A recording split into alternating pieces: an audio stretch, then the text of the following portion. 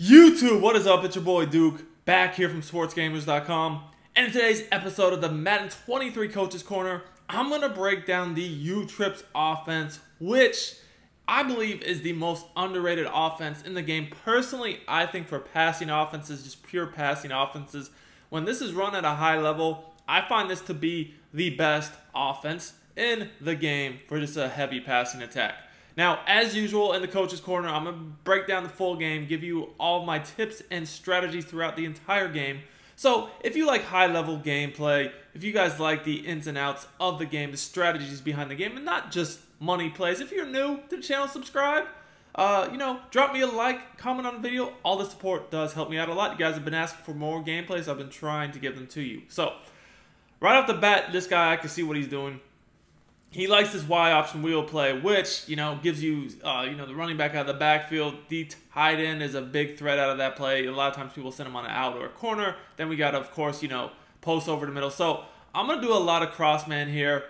He actually has flash at receiver, which is absolutely wild to me. But, hey, whatever works, buddy. And right now you guys can see he has Ricky Williams at quarterback too, which Ricky Williams has escape artist. So this is going to be an interesting game. I've honestly not seen anybody use this strategy. We got quad farther in the backfield, flash a receiver, Ricky Williams at quarterback. This is going to be crazy. So he has a touchdown right here and throws a pick. Good read, buddy. Good read. Don't ban me. 334. Looks like I'm playing the next MCS champion right here. That was a dot. That was just a dot. What can you say? But yeah, he is running this streak, corner, flat, or motion slant combo relentlessly. Basically, he's having a corner to the tight end, a streak to the outside receiver in the trips. Then he's either doing a flat or he's motioning the slot receiver, which is flash on that slant, having a post come up by the one receiver by himself. Now, he's been sending the running back out the backfield, and then the wheel. And he was doing a good job mixing it up. Honestly, he should have thrown a pick, but you know how that be in Madden. When someone throws a pick and you don't get it, you can best believe in the next few plays you're probably gonna give up a tutty. So we're gonna have to lock down on that. This is gonna be hard to stop just because this offense is already so difficult passing wise. You guys can see I was getting pretty crazy with those adjustments just because the routes over the middle by the motion slant and the posts, I mean, they're so hard to stop. Then you have to worry about the tight end on potentially like a whip, out, a corner, running back out of the backfield. This formation is crazy, but what is taking it to the next level now is this guy's using Ricky Williams, the quarterback. Oh, man, this is going to be a frustrating game. So I'm in New Orleans playbook this game. I'm in the Saints. I don't know what this guy's about to run on me, but I feel like this is going to be a high-scoring game, so we need to answer. We need to answer for sure. If I could get a stop, 2 stops this game, I feel like I'll definitely win, but I don't feel like I can, give up drives without getting points. Now, he's running dollar base in line 2. He has Derrick Henry at sub-linebacker, his user Chad Johnson. It looks like that's Sherman Dion. I'm just trying to see who Julio has. So he was in cover 4 right there. He blitzed to the left slot. So, okay, he saw me attack seams. Now he's moving the guy down in the box. Okay, yeah. This guy's going to be a good player. He already adjusted to the seam by moving the safeties down in the box. But next play, we got a crib shot. So, one thing you can do when somebody is running basically a pinch defensive line at a dollar to try to stop your trap, and they're only rushing 3, maybe 4, the draw is a really, really good play call. The draw is a good play call because you're essentially going to get everybody who's not blitzing dropping back 5 yards as if they think it's a pass. So by the time, you get 5 yards downfield, you're pretty much untouched. You pretty much do have, if you can get the next guy to miss, a chance to break a huge game, just as I did there. So if he wants to run that cover 4, rush 3 or 4 on me, he's going to be in trouble. He's going to be in trouble. Now, this is an interesting scheme he has because not only is it weird just the way he's running it, but because he has technically 2 running backs in the game, he could do some weird audibles here. So I'm interested to see if he's going to mix in any audibles. This is a pretty toxic offense, I'm not going to lie. This offense is throwing me off. Looking to become a better Madden player and win more games? Check out sportsgamers.com. I built sportsgamers.com from the ground up to give you the best Madden tips, best Madden ebooks, all at the best price, bar none. We have a VIP membership that gives you access to the entire site, every ebook and every tip we release all year long for only $24.99. Click the link in the description. I've also pinned it in the comments, and use coupon code DUKE for 10% off your order. Like I have yet to, this is the first time I can remember playing against this Ricky Williams escape artist as he throws an absolute book. So I'm not going to lie, like right there, I left him uncovered. I was honestly just booking, hauling ass there with my user. The reason why that worked is he just looked so open because no one was, I literally had him unguarded. I don't think he anticipated me going over there myself with my user. So that was a big play because I'm telling you, this Ricky Williams escape artist, like, he's kind of tough. Like, I know a lot of people were hating on that card, but I mean, if you have, you know, if you're good with escape artists, which is not nearly as good as last year, don't get me wrong, but if you're good at it, it can be a problem. As you guys can see here, I capitalized with this seam pass. Again, you don't want to adjust those safeties. I'm throwing seams on this dollar all day long. I'm going to make you adjust those safeties every single play. A lot of people get lazy. They don't do it, right? It's honestly like, it's hard to run dollar at a high level because there's so many adjustments you got to do. I've just been running dollar for years now, so I feel pretty good with it. But like, you have to move safeties. You got to man 100 people up. You got to potentially shift your D-line, change your user. It's a complicated defense, but once you master it, I think it's definitely the best defense like year after year because the blitzing out of it is always good. All right, so we're back on defense, guys. You can see that my coaching adjustments are pretty simple. I just have 5-yard flats for my curl flats. Everything else is on the fault. I'm just doing a lot of cross-manning, again, because he's kind of honestly been running the same concept all game.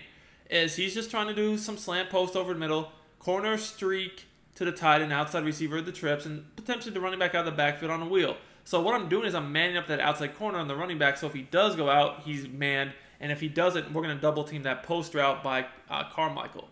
The reason why you see he has the trips on the wide side of the field is because he's trying to hit that corner out to his tight end, who I believe that's Edgerrin James.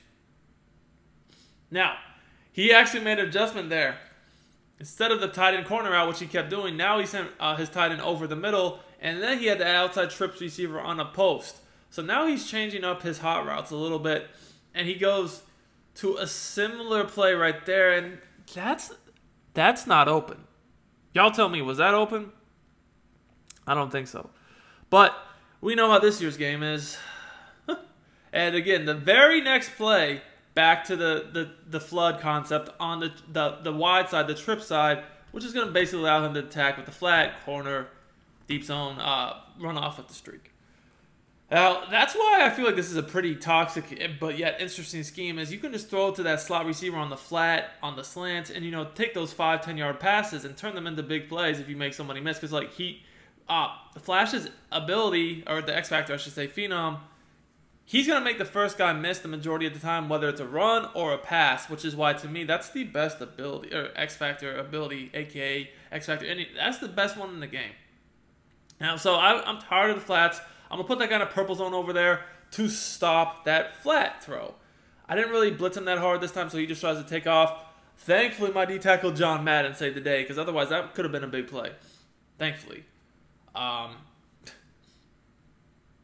you see, Ricky Williams with the X Factor under his name icon. All right, we're pretty much bagging up here, minus Flash.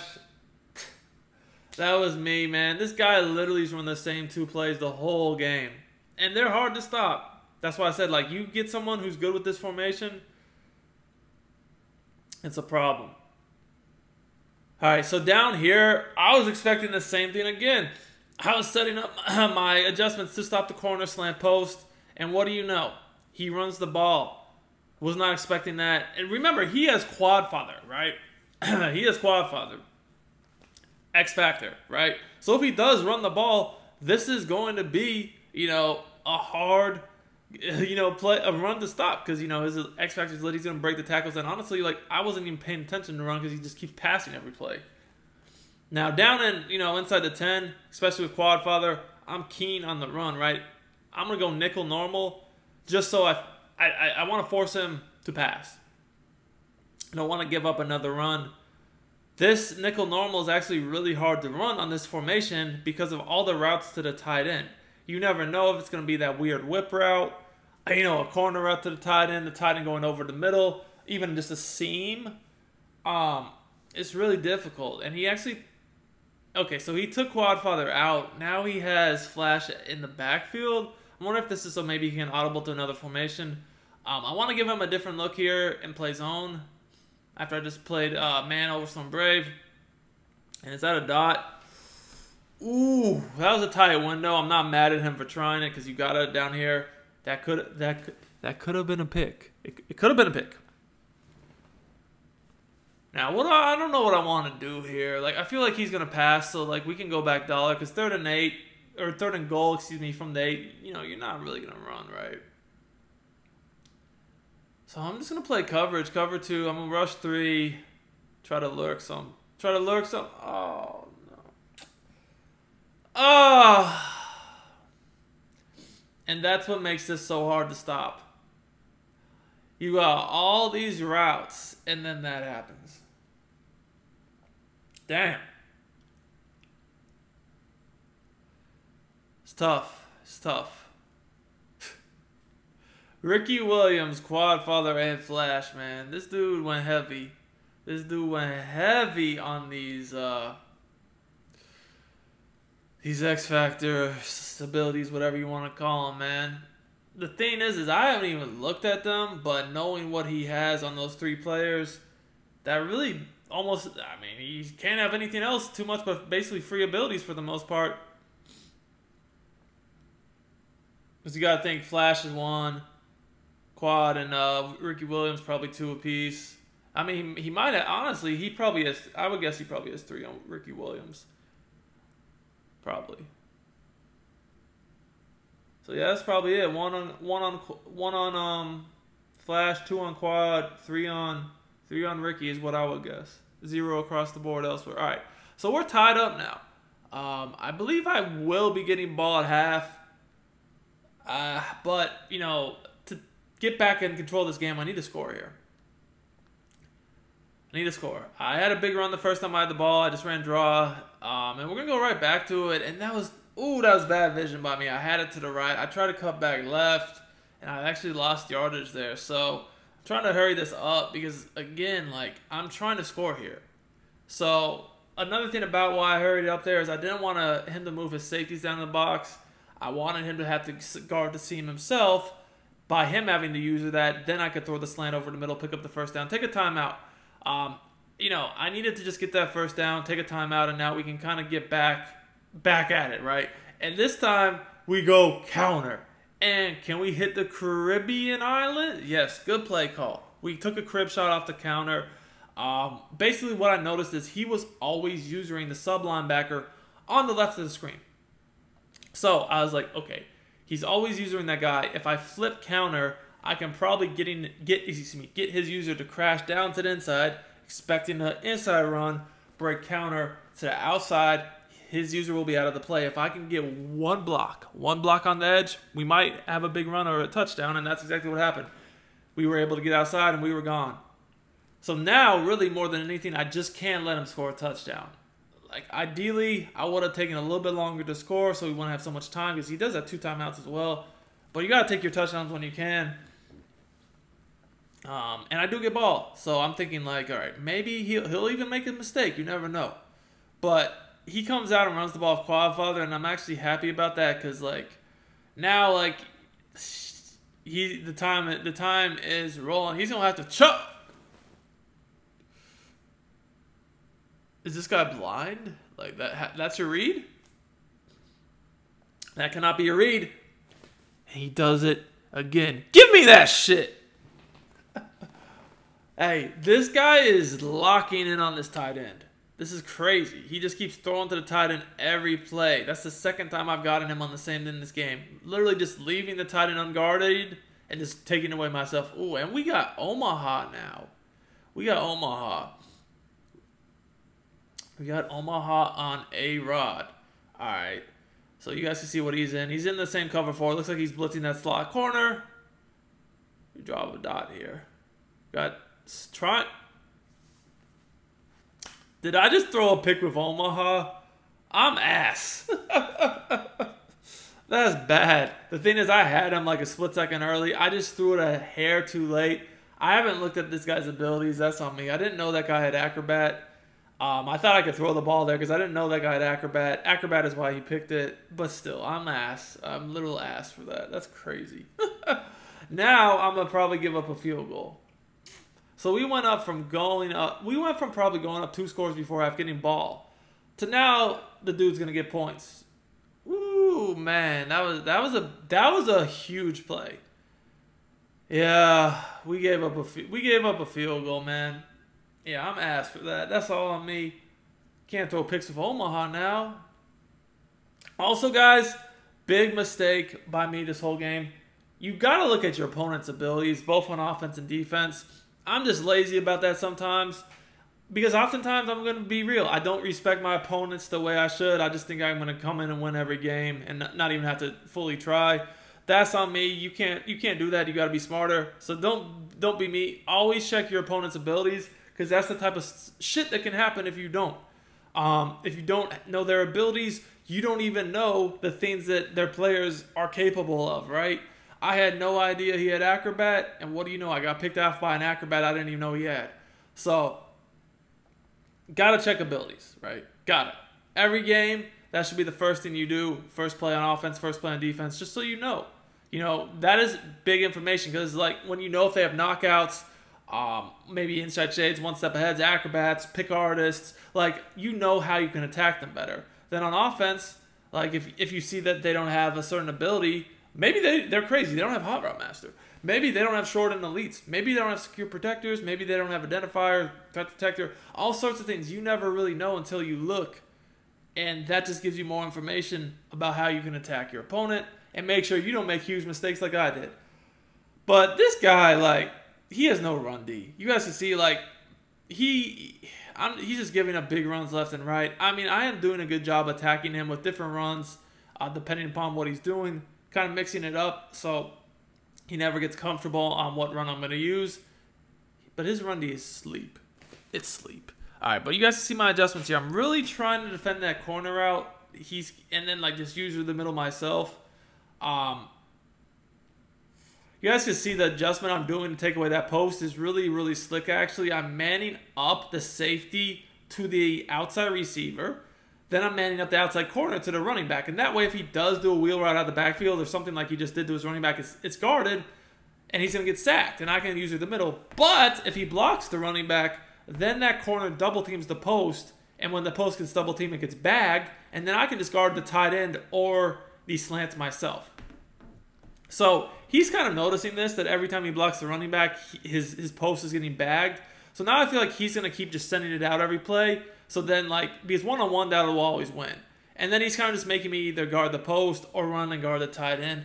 Pretty smart strategy, actually. I've just baited him twice, leaving the tight end uncovered, and then just going and picking off his quick pass myself. See, then, again, look, he goes one-on-one, throws the post slant. Because one-on-one, that's actually always going to win. And he's just throwing it away that my knockout can't even react. So, pretty high-level strategy right there by him. He's noticing what I'm doing. It's like, I'm going to be honest, like, that's actually smart. Most players are not smart enough to notice that. Now, what I should do here, let's see if I do it or not. What I should do is I should put my curl flats on 5, and since he's not blocking anybody anymore, just splits 4, and on the trip side, put a 5-yard flat, a 5-yard curl flat to that slot corner, so then I don't have to use that, and I can just sit over the middle. The thing is, though, if he starts to do seam streaks to the tight end or corner out to the tight end, I'd be in trouble again. But we'll see. We'll see what he's going to do. This time, what I'm going to do is I'm actually going to put the guy that's supposed to be manned up on him into that 5-yard flat. He throws it anyways. Oh, perfect adjustment. Just, I didn't get rewarded, man. Wow, that's rough. You would like to get rewarded for the perfect adjustment. All right, 4th down. This is probably you would think if he doesn't get this. We're screaming, and I gave up a touchdown. He did not throw it. Oh, that's the second time this game I feel like I've left that streak, and he just didn't even see it. The dude is not looking deep. That's another thing I've noticed about this guy. He is locked in on the quick throws. He's not even looking deep. So I got this guy so shook with the blitz, he's not even looking. Ooh! Ooh! Don't do it to him, Flash. I don't even got the X Factor. I don't need no damn X Factor. We just got Stick out here. We got Stick out here. Hey, man, he's out. Hope y'all enjoyed it. I'm out.